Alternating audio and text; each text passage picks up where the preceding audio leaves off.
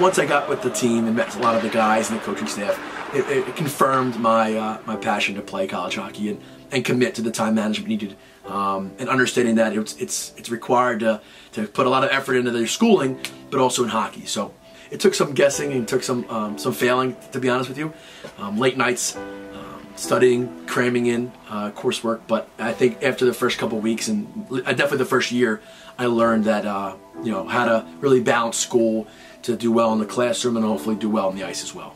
Being a student athlete is very time consuming. It's unique at the collegiate level because in high school you kind of have maybe some people at home telling you when to wake up, making your lunch, driving you to places at times, or in a close proximity. Coming into college, you lose that comfort. It just comes with years of experience, because I know my freshman year, I didn't know how to do it at all.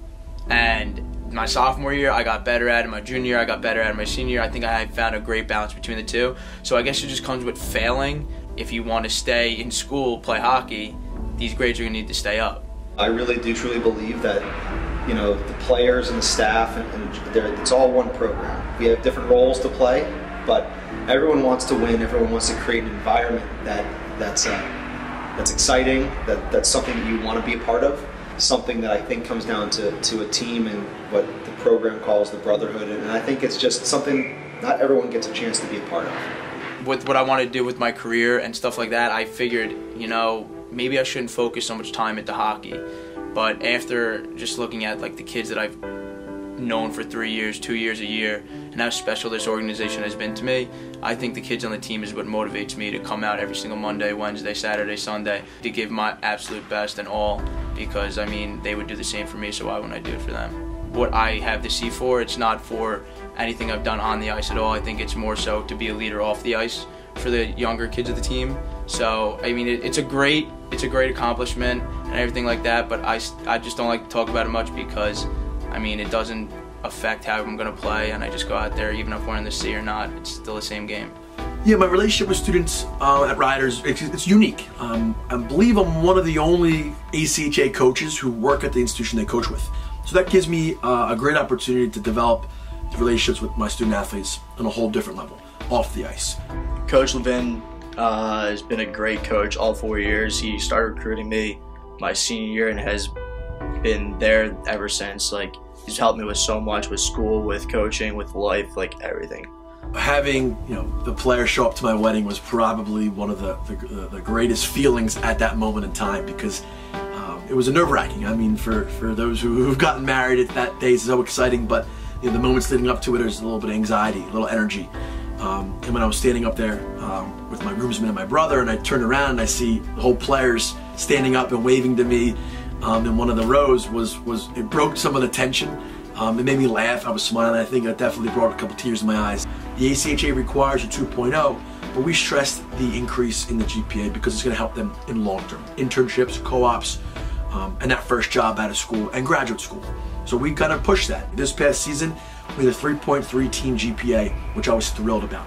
It's the highest in years, and that goes to the student leaders, in my opinion. The coaches always say that, but the players reinforce that. You're on your own. Your meals are on your own.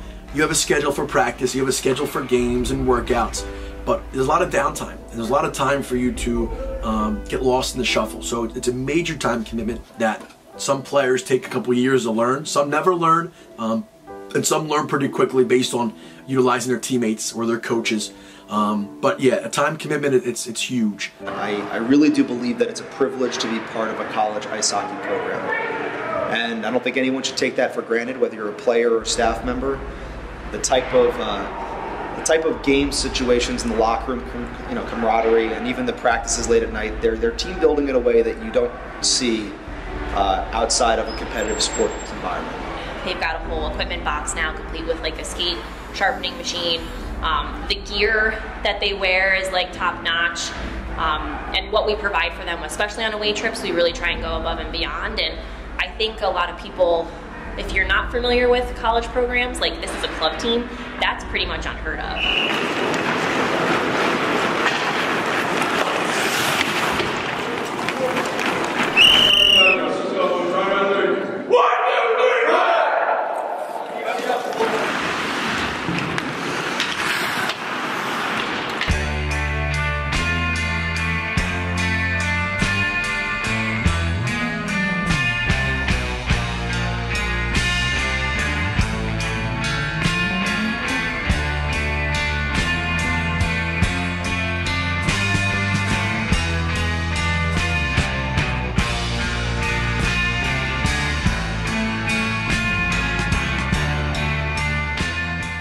right, boys, start with a big weekend, all right?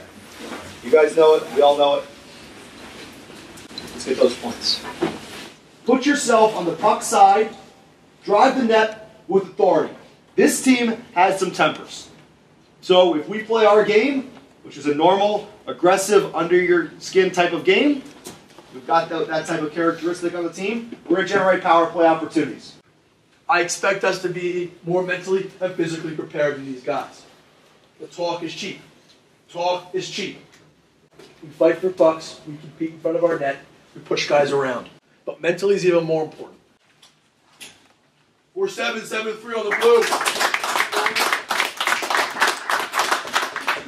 6-9, 6-9-8 up front. 3-4 in the fight. Let's go. Let's go. Go, boys. Defensive zone to centers. You need to be aware of where our defensemen are. It's a big fucking sheet. So we need to be aware of when our defensemen are spreading out and when we need help down low. So talk out there, boys. Starts tonight, boys. It starts tonight. Let's go. Dear Lord, the battles we go through in life. Dear Lord, the battles we go through in life. We ask for a chance is fair. We ask for a chance is fair. Chance to equal our stride. Chance to equal our stride. Chance to do or dare. Chance to do or dare. We shall win. We shall win. Let it be by the code. Let it be by the code. Faith and honor held high. Faith and honor held high. We shall lose. We shall lose. Stand by the road. Stand by the road. Cheers, winners go by. Cheers, winners go by. Day by day! Day by day! Get better and better! Get better and better! We can't be beat! We can't be beat! Won't be beat! Won't be beat! Go fucking get him here, boys. Let's go, boys! Let's go, boys. Let's go. Our game. Let's go. Working together. You're working together. Wheel. Come on, boys. We'll be lower than that if we keep going to the box. This game's far from over. Challenge this kid, boys. You're challenge this kid. Stop and starts here, man, right? Stop and starts here, man. Fight through checks. They're not going to call them now, but you have to fight through them. We'll make sure that we're high for our D. They will, if we're not there, they won't pinch. If we're there, they're going to pinch. But we got to support them, all right? The guy behind him goes and hits our goaltender. The puck's in the crease, he's allowed to go. He can't hit our goalie, though. Once the puck's in the crease. 10 minutes in the game's already taken over. You already took the game over, 10 minutes in.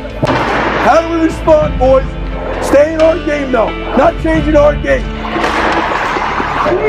Go, Mike, go, Mike. Go, boys, we push back here, come on. We gotta push back. 7 and change, get one here, guys, come on. Get back to our game. We do a lot of good things right, all right? A lot of good things right, come on. How you respond, boys?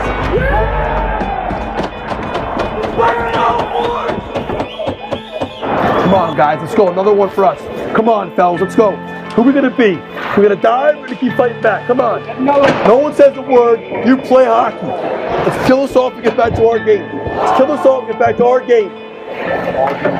Gotta get aggressive here, guys. Hey, that's on us, forwards, all right? That's on us, forwards. Take it. Where's his help? Where's his help? 5-1, we're losing here. Shit's not going our way, all right? I don't give a fuck if it's the coach. I don't give a fuck if it's the ref or anything. It doesn't matter, all right? We're down 4 goals with a lot of hockey left. All right, we talked about battling back all year. We talked about being resilient. This is what it comes down to. Shit's always going to go wrong in life at times, guys. All right? And this happens to be one night it's not going our way right now. But there's a whole half a game left. There's a whole half a game left. So we have to decide right now if we're going to get blown out here or we're going to battle back and chip away. Chip away, all right? I can't make the decision for you. Coach Joe can't make it for you. You have to do it yourself. You have to pull guys along with you. Drag each other to the finish line. We have 11 minutes to go in this period. 11 minutes to go. We're 4-on-4, we kill, and we support each other.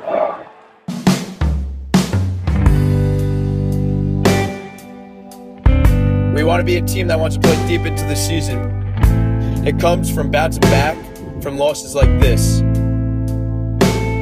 Let's go, boys. Back on the ice Monday.